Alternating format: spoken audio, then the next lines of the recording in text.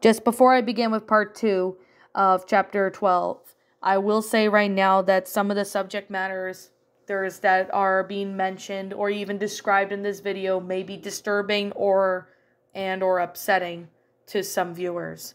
If you are sensitive to this type of stuff, I highly recommend you click off this video right now. Viewer discretion as advised.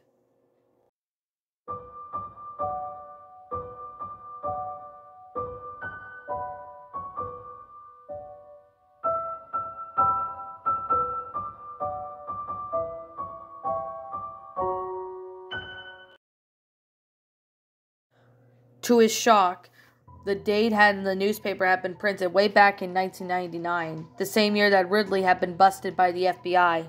Ron opened it and began reading it, and what he found made his blood run cold. It was a detailed story that revealed something Ron realized that it might have had something to do with the town being abandoned, and that was the police chief of Darkwood had been a brother of none other than Gerald Farkas, Ridley's evil father. And it wasn't all that was revealed. Apparently, Gerald Farkas was not just a crime boss, like Ridley had mentioned at the hospital interview, but he also been an informer of Mayor of Darkwood, and he also had used his power and wealth to run the whole town in iron fist of training and operation. And Gerald's older brother, Todd Farkas, was his partner in crime who helped him to do it. From what Ron read, Todd Farkas had used his power as the town's police chief of the police to even twist, manipulate, and destroy justice within the town. That made things even worse. Every single police officer in every station had been working for Mayor Gerald Farkas and his brother. So this has something to do with some crimes that were committed that were easily covered up. As Ron was about to read more on the article, his communicator buzzed. "Hey KP, you found something?" Ron asked upon answering it. "Yes, I did," Kim replied with a grim expression on the screen. "I found something hidden inside of a secret safe.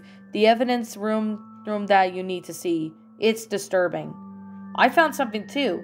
It's an old newspaper mentioning someone by the name of Todd Farkas. He was the police chief of this town, and he was also the brother of Ridley's father," Ron informed. "Todd Farkas? Wait, that's Ridley's last name," Kim exclaimed. "I know," Ron replied, "and that means he's Ridley's uncle. I'm beginning to think that he and Gerald may have had something to do with the town being abandoned. I can't be for sure about it yet, but I'm pretty sure that they did something to make everyone leave this place forever." "Well, you better bring that paper down with you, since it's very important. You also might want to come down to the evidence room to see what I found," Kim said in a more urgent voice. "What did you find?" Ron asked. "Well, I felt a loose tile here in the evidence room, so I lifted it off the floor and found a small hidden safe under it," Kim replied. "I broke open the lock and found 5 camera tapes in them. They all had notes onto them. Keep away from the public, and it was signed Gerald Farkas at the bottom." Ron's eyes widened upon hearing the name of Ridley's father being mentioned. "Okay, I'll be there in a minute," Ron replied. Then he shut the communicator off. Ron then took the newspaper with him and headed back down the hallway towards the lobby, where he went through the right door, leading down the dimly lit hall. The hall was a T-shaped unlike the other one, and Ron had spotted Kim at the end of the left side of the hallway, standing with an open door. Kim had 4 video camera tapes in her left hand, while she held the communicator in her right hand. "Hey Kim, I'm here," Ron announced, running up to Kim. "Oh, there you are," Kim replied, holding up the cassette tapes. "I've got the tapes." How are we going to play them?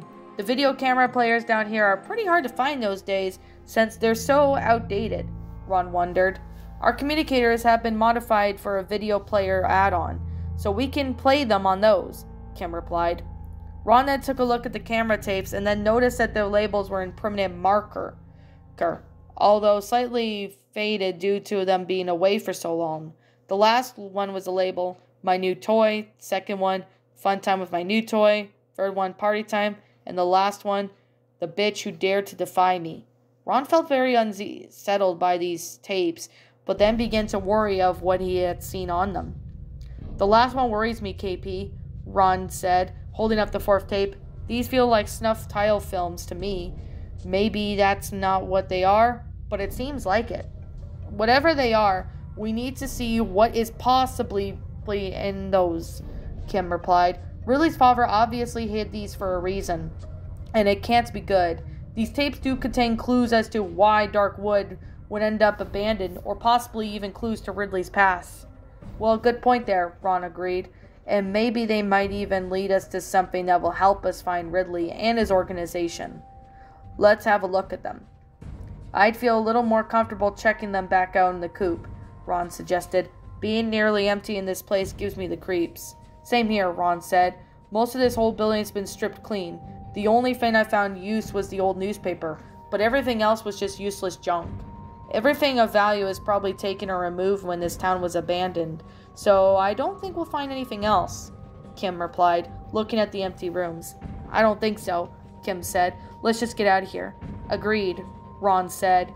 Then the two of them head back out of the station. Once they made it out into Kim's coop, Kim opened the side of her communicator, slid in the first tape, My New Toy. Into it, plugged a USB cord from the device to a computer console built into the dashboard. A small built-in tablet screen slowly flipped up to the middle of the dashboard, and the videotape was playing. Kim and Ron were quickly greeted with an unsettling sight. The video's quality hadn't been very good, since that was clearly shot from an old, outdated camera. But it was more than clear enough to see what was going on.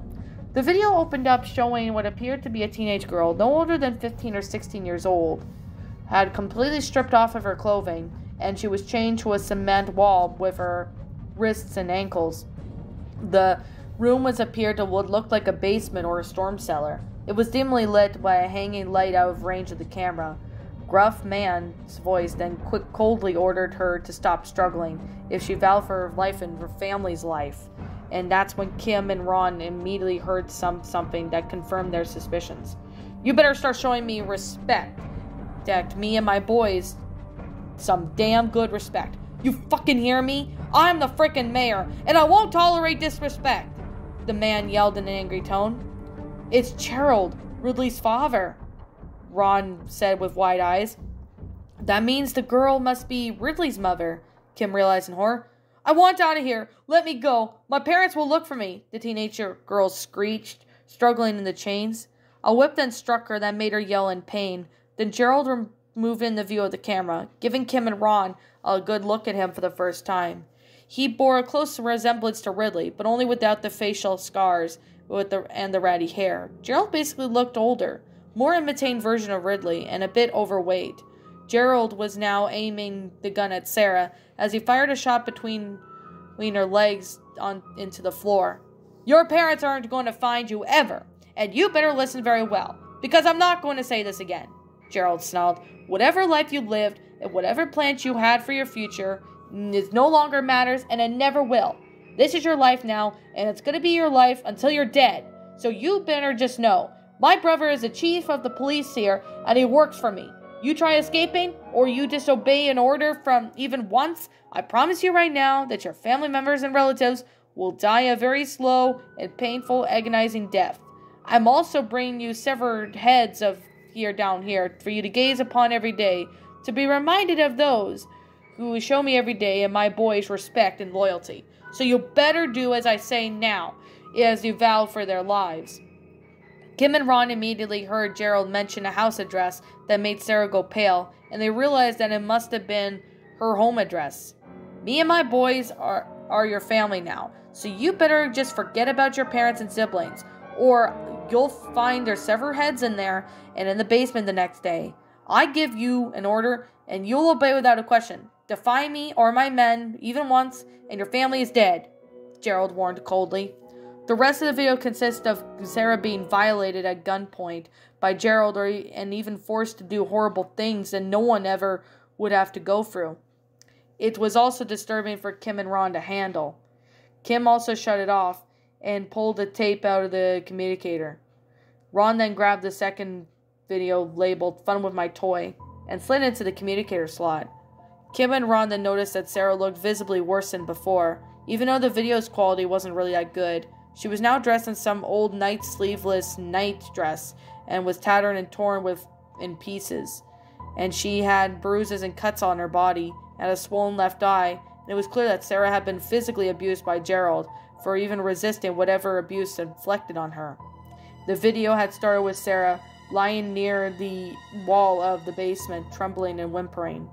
There were bloodstains on the floor, and Sarah's nose was bleeding, which explained the security where the blood came from.